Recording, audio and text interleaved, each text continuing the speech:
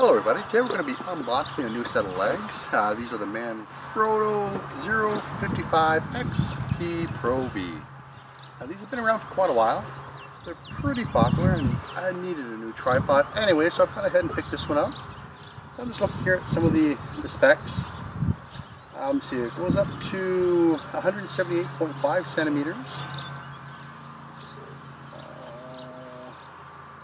It only weighs 2.4 kilograms, which is pretty much all, so there can't be much else in the box.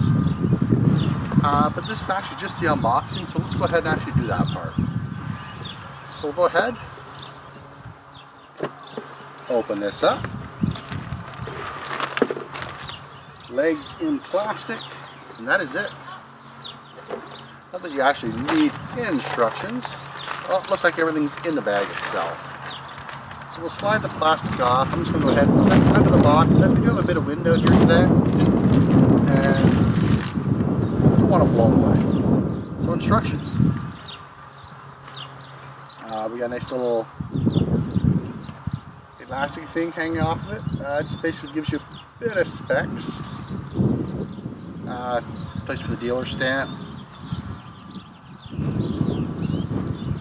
So it does give you a little bit of a rundown on all the parts on here.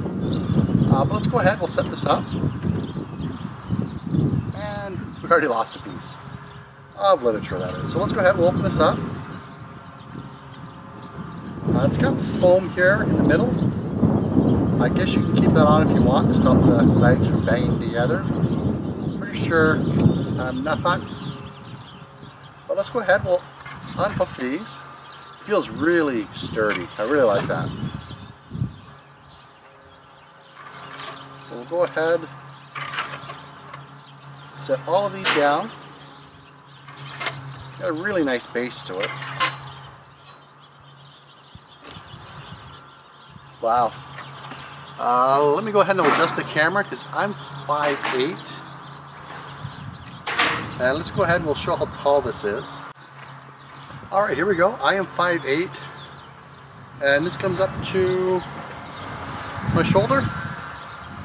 So that's pretty cool. Now, I'm sure you've probably already seen this because there are a ton of videos out.